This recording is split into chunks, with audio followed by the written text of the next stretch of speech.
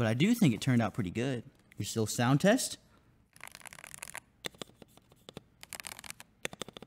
Alright, so what's going on, guys? My name's CG Build, and welcome back to another video. Today we have another full-size keyboard, which a lot of people have been asking for. It's just ironic that there was 2 back-to-back videos about it. Anyways, this is the IF98. This thing looks super clean. I mean, it just looks good. There's 3 different colorways. There's the green one you see here. You have the black version, and then the white as well. So first, look at this thing, dude. I mean, it just looks insane. The feel of it. It's like that plastic see-through look. I think some see-through keycaps would look really cool with this. If there's like some green ones, maybe that would look insane with this. But this is in a timely manner. I didn't have them, so it is what it is. But I do think it turned out pretty good. You're still sound test. Hey, what can I say? I have a little catchphrase right there. I didn't know what to say. So you might be wondering how much this thing cost. It is $150, which is it is pricey. I'm not gonna lie. And that's not the most expensive ever. For that price point, it is gonna be like, I'm expecting a lot here. Let's go ahead and take a look at the whole case and everything it has to offer first before we actually mod this thing, and which I have some crazy mods. First off, not really crazy. I've never done it before, so crazy. So taking a look at it and you flip it over, you do have a little like logo piece, plus on the back end you see this little gold piece which has some text on it. I actually have 2 of these, which is my fault. I don't know why I got the same exact colorway. It's weird because the gold piece just says different things on the other one, and then this one, yeah, this one from Uzemi, Yunzi. Sorry if I butchered it. I'll leave all the links in the description. All like the 2 keyboards I have, you can go there and like buy it from there. But this one has a little blocker piece that looks pretty cool, and it goes with the theme of the green. Now, if you get one with the white or the other one, the other colorway, it matches that as well. I think that's a really cool idea. I don't know if anyone's ever done that. I mean, they probably have. This thing's not new or anything, but putting that little piece where, like, I'm gonna be honest, I would never use that, whatever comes up here. So, like, it's cool that it's like a little piece. It gives me ideas. The keycaps that comes with stock is decent. There are some printing issues, which, as you see here, the C, not a big fan. I don't know why that's even a thing. I don't even know why that's happening. That is a little bit upsetting if you are going to be paying this much money for it, but it's not the end of the world. But this thing, picking it up, does have a little bit of weight to it, and it is pretty hollow inside, as you see whenever I open it up. There's like nothing in there.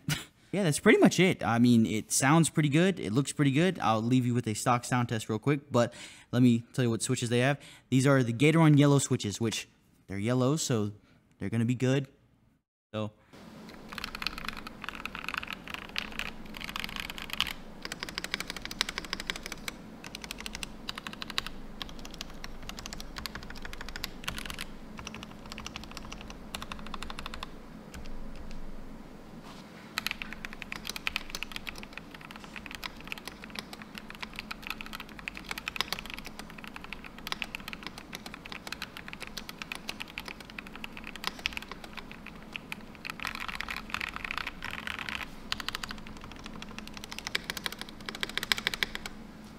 So as you can tell, the space bar and the stabs do need some work.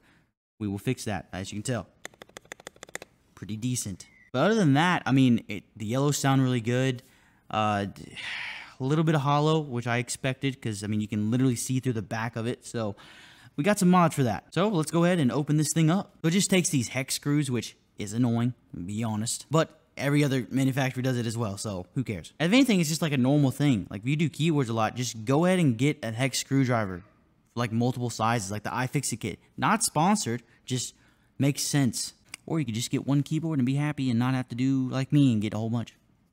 It'd be cool too. So you open it up and the bottom piece is completely empty. It's just foam. It's like there's nothing in there. It's just it's calling my name for mods, you know? Then you look at the PCB. It's a nice PCB. Yeah, it is north-facing LEDs, which is a little bit of a bummer, but hey, ain't a deal breaker here. Now I'm going to leave it to you past Austin whenever I was doing this because he is very smart and whimsical. All right, just for being simple, there's a piece of silicone in between that's like a layer, and it's like PE foamed as well. And I'll show that off, but I'm gonna be honest, I don't want to take it off. I'm going to use these same switches. So I'm just going to not do it just for time's sake. So, yeah. But, hey, that means it's good if I'm not taking it apart, you know? So now it's time to do the mods. Now, for the mods, this case I thought would be perfect if I did my CG... Oh, God, am I good? I would have done my CG mod. Now, what that is you get some medical wrap or just bandages or whatever, and you put it in the back of the case, and it's there. I don't have any, and I didn't know what else to do. So, last resort, t-shirts. This is the CG mod 2.0. I got an old t-shirt from my closet that was already, like, it's like a nighttime shirt, I guess. I don't know, I never wear it, so I just pulled it out and started cutting away. I didn't really have a method to this. I just kind of put the keyboard next to it and was like, that looks good. And for this case, because it is that like deep, thick bottom part, it actually helped a lot. It was actually really smart for me to do this instead of doing the CG mod. Yeah, I was really shocked that the t-shirt worked. I did not expect it. I did have some heartache with the scissors though, I'll tell you that. This video is just kind of everywhere at the moment. I didn't know what I was doing. Now I decided at first to not tape mod this, but I did. I put it all together and I started typing away and it sounded too... It like sounded cheap. So I went ahead and I tape modded it and now it sounds like this. Has that thok.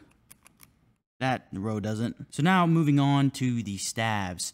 These stabs weren't too bad. They had some tick and I didn't know why. I was going to figure it out, of course, because I'm a genius. And when I opened it up and I took a look at them, they were not clipped. Very upsetting. It'd be $150. You shouldn't have to clip your own stabs, but hey, all good. How I actually do this and go about this is I get some scissors, which wasn't a good idea to use the same scissors I had a hard time with earlier. Got it, cut it, and yeah, got some sandpaper. This is 150 grit, which is a little bit too tough, but that's all I had. So I went ahead and like sanded it down a little bit and blew it off to my best of ability, and yeah.